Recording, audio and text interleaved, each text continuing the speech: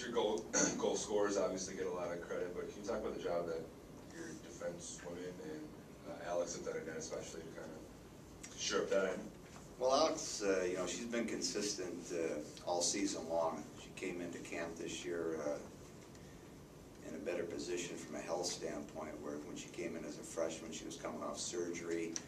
Her conditioning and strength certainly weren't up to where she wanted to be, where this past summer she had an opportunity to do some things that she didn't do coming in her freshman year. So she got off to a great start in the month of October, and through this weekend has been very consistent, certainly been our most consistent player. And you know, when she's had to make a lot of saves like she did up in North Dakota a couple weekends ago, she gave us an opportunity to win both those games. And certainly if you're going to have a good hockey team, you want to win games. It starts from the net out. And so she's your most important player, and certainly has had a great season for us.